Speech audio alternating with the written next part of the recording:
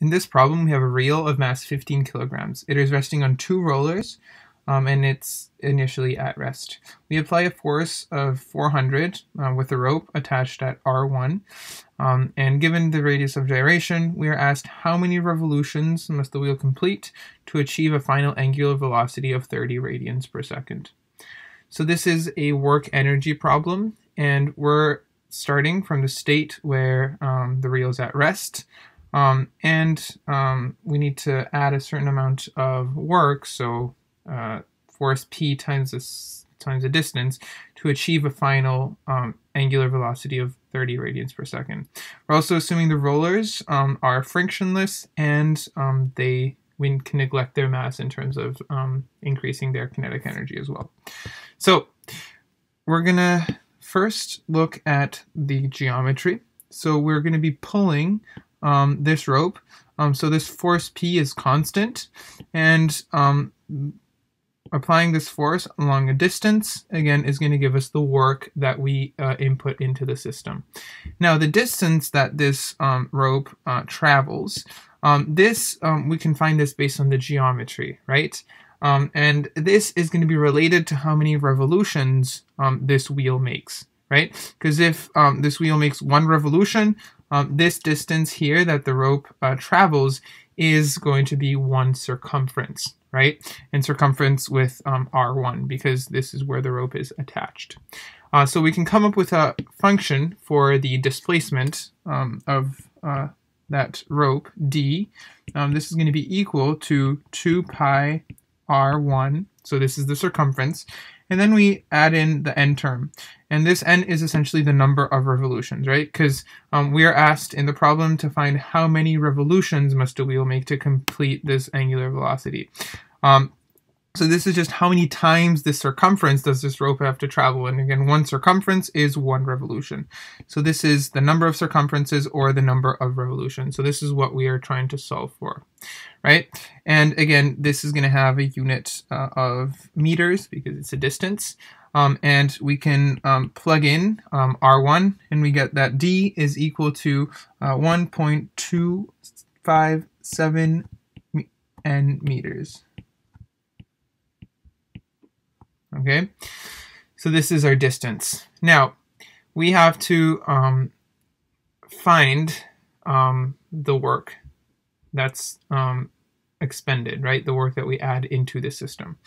So our energy equation, we're going to start with initial kinetic energy, T1, plus the work that gets us from 1 to 2. This is going to be equal to T2. Right? I'm ignoring the potential energy because there's no change in potential energy in the system, so we just ignore it. We just keep track of the kinetic energy and the work. So we know that T1 is 0, right? Because this is given in the question, because we do not have any velocity, any rotation initially, because it starts from rest, right? So we just have these 2 terms over here, kinetic energy final and the work required to get us from the initial state, the stationary state, to the final state where we're rotating.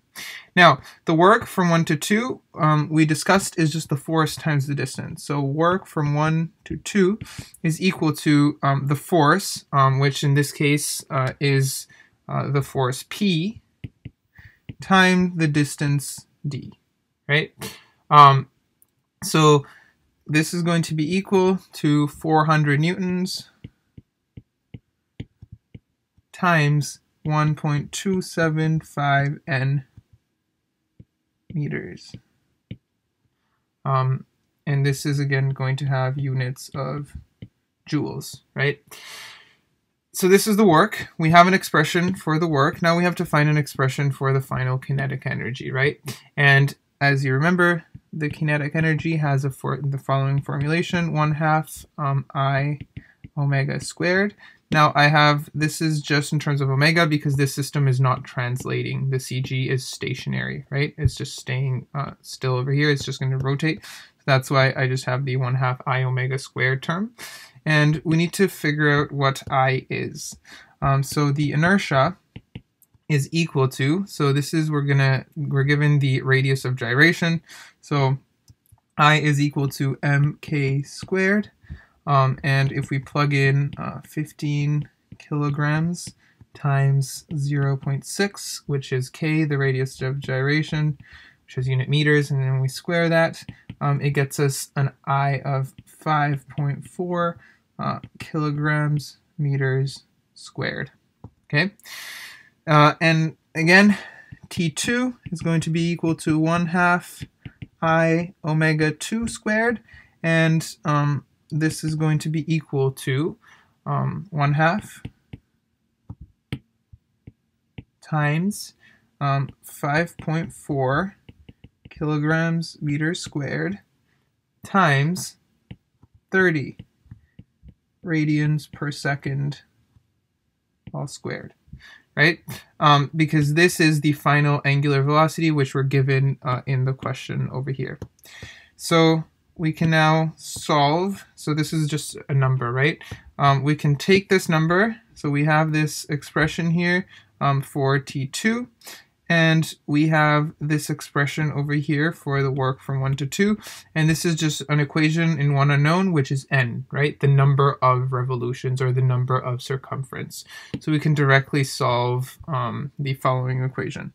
So putting everything together, we get 400 newtons times 1.257 n meters is going to be equal to 1/2 5.4 kilograms meters squared times 30 radians per second squared, all squared.